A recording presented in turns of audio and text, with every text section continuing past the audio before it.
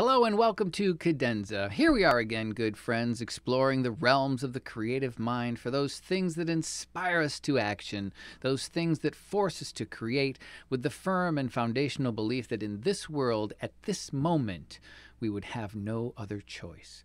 When forced by inspiration to act, there are few boundaries and few rules. The act of creating the thing takes center stage, and all other things must step aside, at least until we, the creators, have made enough of the thing to find the right moment to pause. Sometimes that only comes when the thing is truly finished. Other times it comes when we run ourselves ragged and raw to the point where stopping, if only for a moment to regroup, is the only viable option in regards to our personal safety. And what is often labeled as the greatest motivator, the greatest source of creative inspiration known to humankind? Why, love. After all, it's all you need, right? That and maybe perhaps a really great sandwich. Yes, with love and a sandwich, all things are possible, even writing a love song. A good friend of mine told me once that all songs are love songs. I believe that could be true. It certainly takes the work out of trying to classify the song you intend to write, but sometimes being saddled with a topic or genre or whatever is counterproductive to the creative flow. It's like when you're standing there minding your own business and someone says to you, "People say you're funny, tell me a joke," or "make me laugh," or some other veiled threat of intimidation. No matter how much you might want to level this goon with the best joke known to all humankind, we are not trained monkeys who can just perform on command. Sometimes we get lucky and out comes a real barn burner. More often than not, I find, when you task your mind with looking for the source material to do the thing, your brain instead steps into a giant mental warehouse of nothing. You have nothing to offer in that moment. It seems as if it's all gone. But if you were to get to the thing organically, without the pressure of having to prove yourself through performance, a person is more likely to deliver the goods. So when someone says, "Write a love song," it's not that you are incapable of doing it, but doing it in a way that you will develop something good or meaningful is less likely, because the pressure of meeting someone else's preconceived notion of what might be coming is crushing to the creative process, for me at least. When I write a song, the real intent of the piece takes time to define.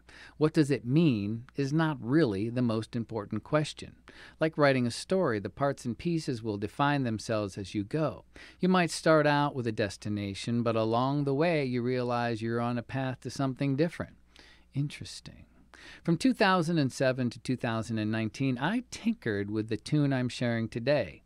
Working on it, then putting it over there, then bringing it back, and then setting it aside again. The reasons are many. I liked it. I didn't like it.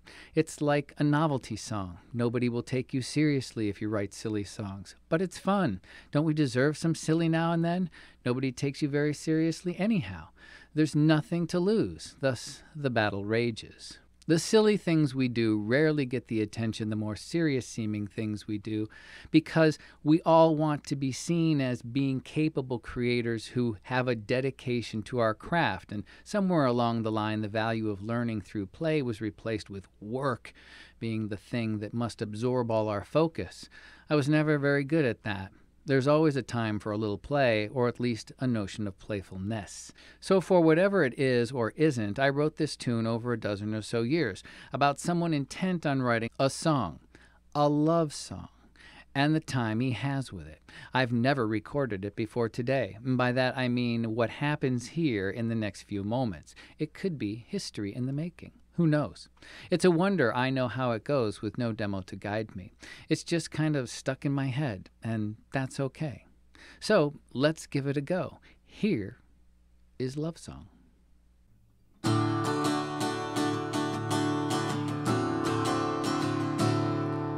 I'm gonna sit down here and write you a love song.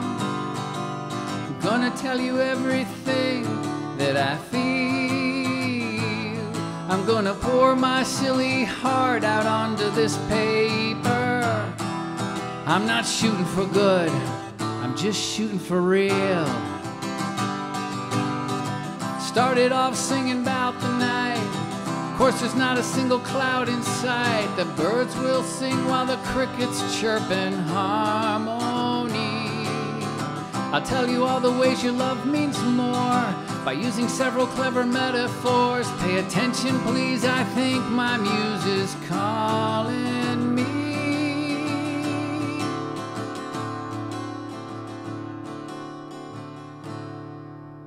I was thinking, la la la la la, your eyes are like moonlight. I was thinking, la la la la la, you shine like the sun. I was thinking, la la la la la, I hope you like this love song, because this love song's my only one, yeah.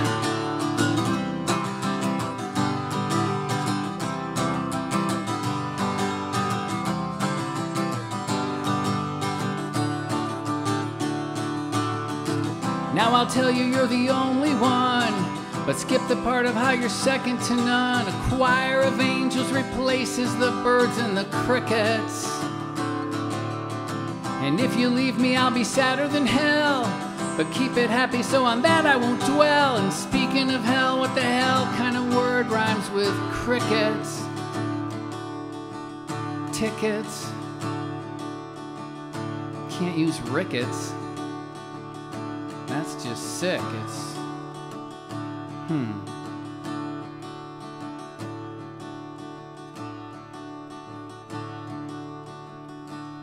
Wait, I think I see.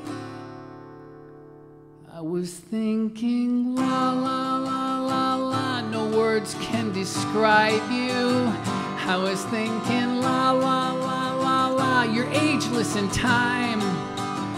I was thinking, la la la la la, I hate writing love songs. If you want a love song, go write your own. If you want a love song, go write your own. Until next time, play freely.